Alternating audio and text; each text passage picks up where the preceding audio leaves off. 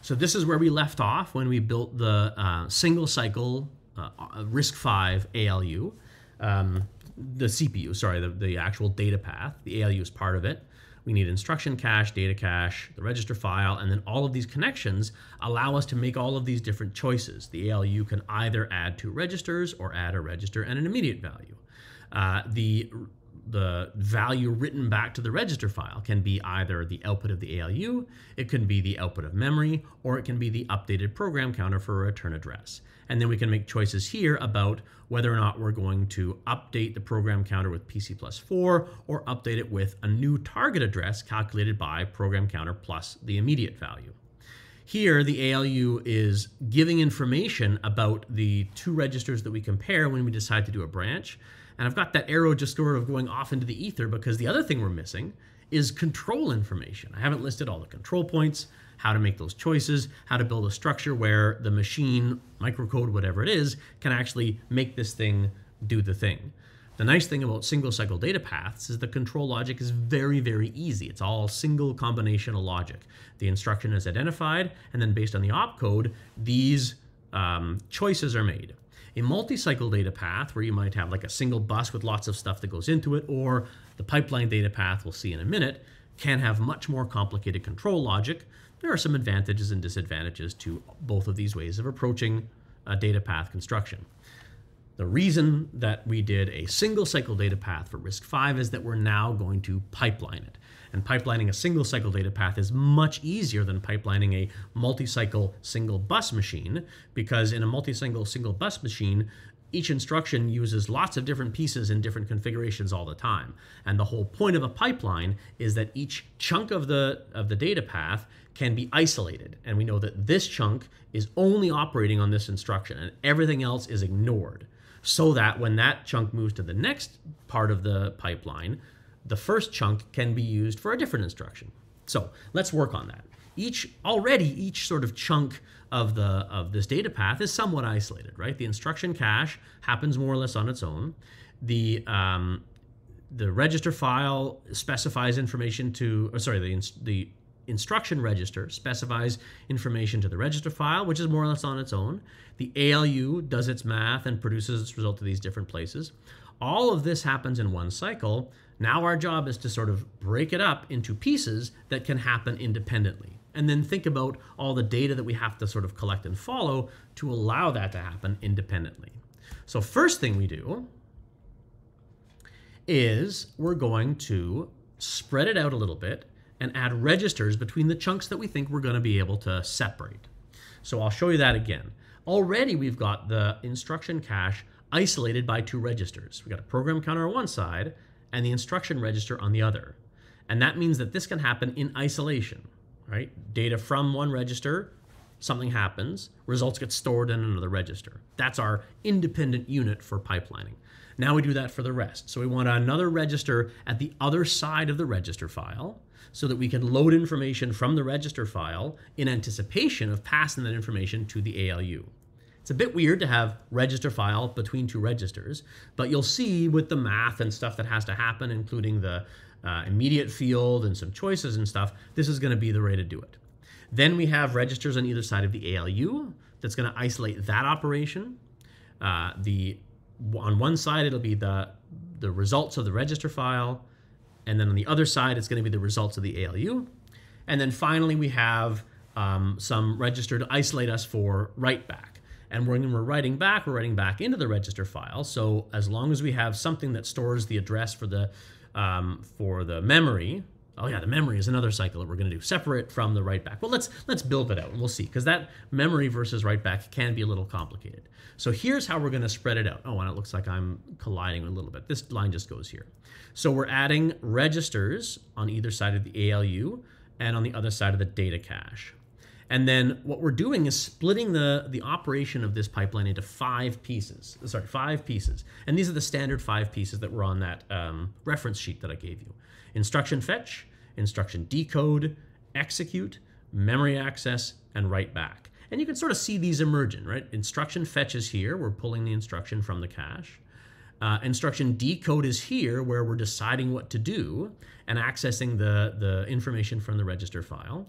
Then execute is here, And then the memory access is here with some register providing the address to the data cache and some register holding the result. And then write back is going to be sort of backwards. It's going to take the result from the ALU or from the data cache or whatever and write that back into the register file. So we have a pipeline register that holds that information, and then we're going to put that back into the register file where it's going to stay at the end of our instruction. So that's all we're doing. We're spreading things out, and then we're putting registers between them so we can store information as we go. But now the question is, what's in those registers? How do we store that information? Because one of the big complications of pipelining is that if I'm, for example, doing execute, at this stage in the pipeline, some other instruction is being fetched. Some other instruction is being decoded. So this register has to hold everything.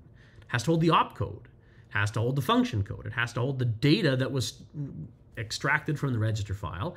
And it has to hold information about where everything's going.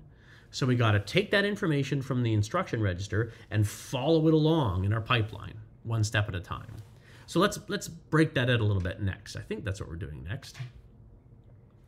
Oh, no, we got to do a little bit of realignment first, because there's a little complication. Because we have to follow things along, this target address calculation is not going to be accurate for the decision of whether or not to take that target. Here's what I mean. When we calculate this target address, it depends on whether we're branching or jumping. If we're jumping, it just happens. But if we're branching, it'll happen based on a choice, right? Did this branch happen or not? Are these two values equal or not? And we won't know that until the ALU finish its execution, because that's where we decide whether we're taking the branch or not. So that means that in this chunk is where we want to calculate that target address. And we're going to do that based on what the ALU says about whether or not we're going to take that. So in fact, we're going to move this target address. We're going to move that over here. We're going to take this program counter, follow it along, and that also gives us that program counter for later on if we need to calculate a new program counter, a new target address. We follow it along pipeline stage to pipeline stage. So that's a little realignment that we have to do, and it looks like this. I've also shifted the data cache down a little bit, as you'll see. And I've tried as much as possible to put each of these wires through one of these registers so that we can store the data in one clock cycle and retrieve it in the next. Now, there's a little bit of complication. This program counter needs to be stored here because it's got to be forwarded along. And so we have a new little chunk of register in addition to the instruction register. Also, this immediate value that's added to the target address, that's added via the program counter. And finally, there's another little complication you'll notice that we haven't actually fixed yet, is that when we are calculating the next address that we are using as a return address, it is PC plus 4. But when we calculate the new target address, we're adding that to PC. So we have to carry PC along to add it to the target address, but we have to then use PC plus 4 once we have decided what the next address is going to be in here, if we're using that for our return address, right, that we're going to store in the register file. So somewhere in here, we're going to also have to add PC plus 4. These are the kind of little funky details that as you start to build this out, you'll start to identify, oh wait, that's not going to work. Let's move this around. That's the kind of development and design that we're hoping to achieve here. So let's have a look at the next thing. So now I've added labels to each little chunk of the pipeline frame, the pipeline register, that will tell you what's in them. So let's go through that, right? This is the program counter, as we said. Program counter gets carried along. It's going to be carried along. And then finally, if we are storing a return address, we add 4 to that program counter and store it in writeback.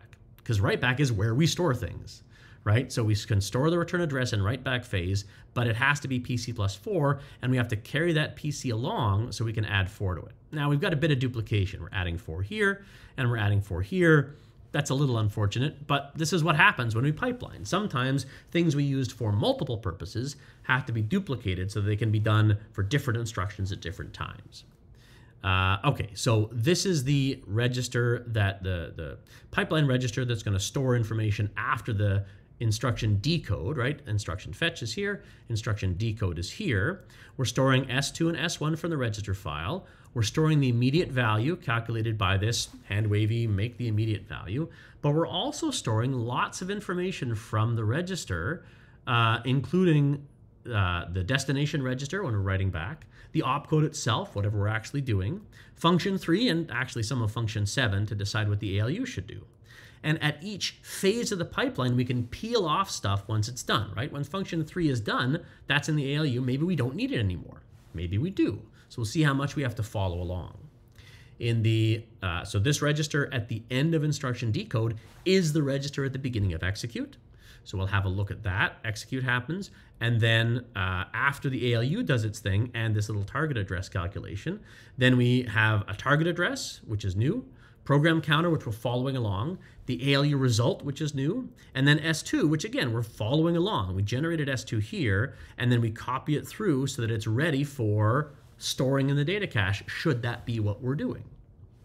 Finally, in the second to finally in the memory stage, we have the data cache, which is addressed by the ALU result, and the result of the data cache goes into this memory register here.